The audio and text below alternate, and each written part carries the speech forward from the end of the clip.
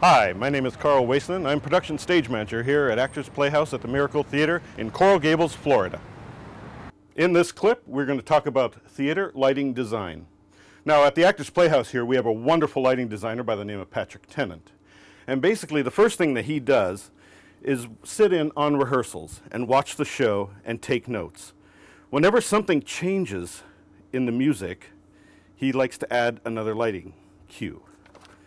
So as he's watching, he's jotting down notes, saying what area of the stage needs to be lit, maybe what colors need to be going on. And he does this for the entire show, which as you look, by the end, he comes up with like 417 lighting cues for a 3-hour show. And once he knows how many lighting cues he wants, he goes to the drawing board, where he has all the lights at his disposal that belong here to the theater, and also we may have to rent some. But what he does is each one of these is a theatrical light on many different battens or poles across the top of the stage. And he has to decide which area of the stage needs what light, and which area of the stage need that light.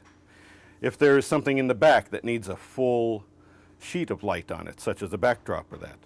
And when it is all said and done, he programs all of those lights into this board, which ones come up at what time, and then he writes them as the cues. And during the course of the show, as stage manager and lighting designer and director, we decide when the lights come up and how fast they come up and how slowly they go down. Once again, this has been Coral Waisanen. Thank you for watching.